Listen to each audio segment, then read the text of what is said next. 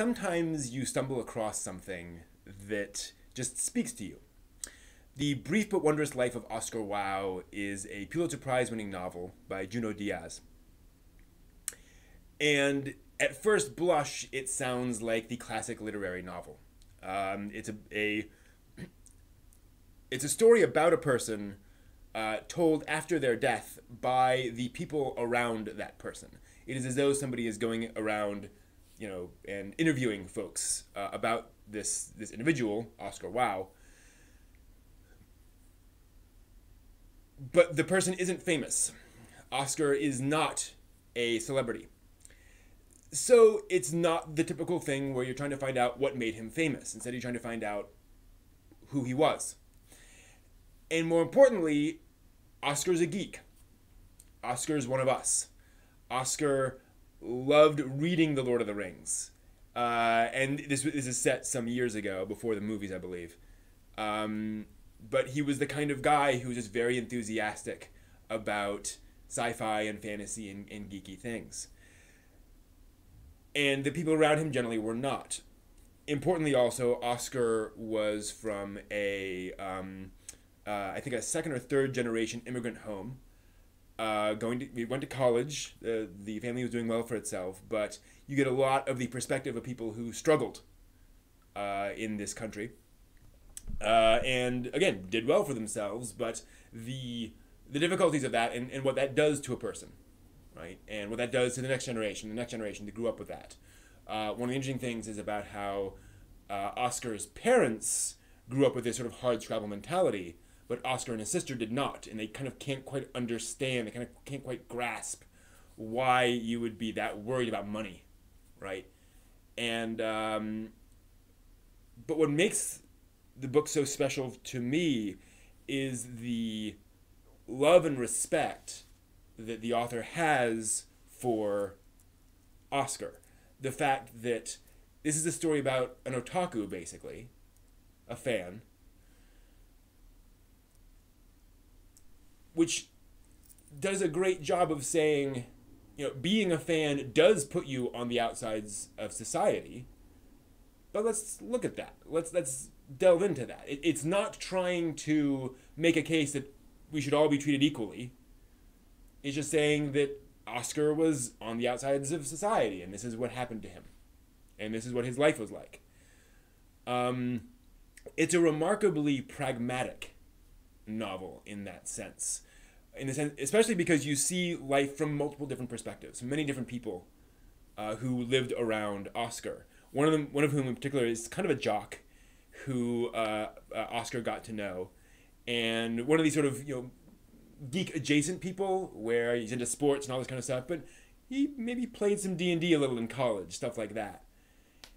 And so you see it from this perspective of a guy who is not into that stuff, but saw the enthusiasm for it through somebody else's eyes, and that kind of didn't make him a fan, but helped him understand why you would like this.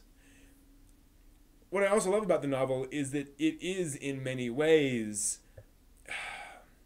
not quite a defense of geekiness, but there's a respect for it. There's a saying that this is a subculture that exists and is useful to some people. And it can be taken too far. It's not necessarily a great thing all the time, but it is a really, really worthwhile endeavor for many people. Now, Junot Diaz's style is can be a little difficult to follow sometimes, partly because, excuse me, you do have multiple different people from different cultural backgrounds in the story, and they'll often pepper their dialogue with words from other languages. Now, it doesn't go as deep into like Infinite Jest or anything. It's just an occasional word here and there, and I think those are usually translated with footnotes and such. But it can go pretty deep. I should also point out that there are some geek references in there that he does not explain. He will just mention, some board games or some, sci-fi movies or fantasy novels or whatever. And he won't tell you why these are relevant or why these are important. He'll just say, oh, of course he read blah, blah, blah, blah, blah, blah, blah.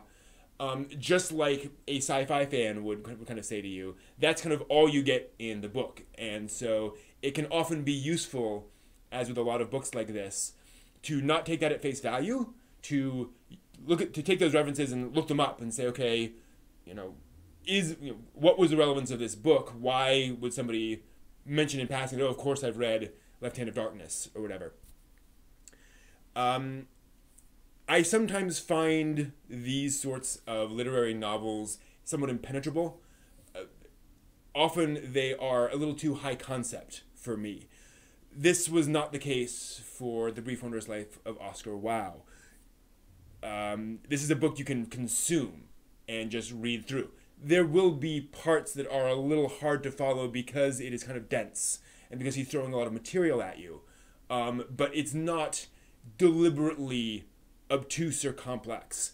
You can follow what is being explained to you very clearly. And for a novel that is simply trying to reconstruct and understand somebody through other people's stories about that person, even though they're all fictional, which is a pretty high concept thing, it's still quite understandable. I found myself, not having to flip back, not having to write down notes or things like that. It really flows surprisingly well. Again, literary novel requires a little more tension than a thriller. But yeah, this is one of those novels that I picked up and I was like, I'll give it a try, and just devoured. And I look forward to devouring it again. It's a book I love to come back to occasionally because it gets it.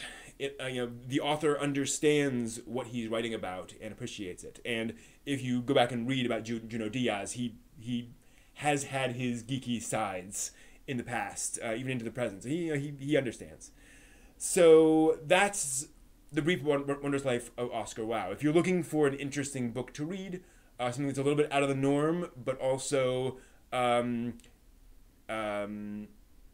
comprehensible, this is one of my go-to recommendations.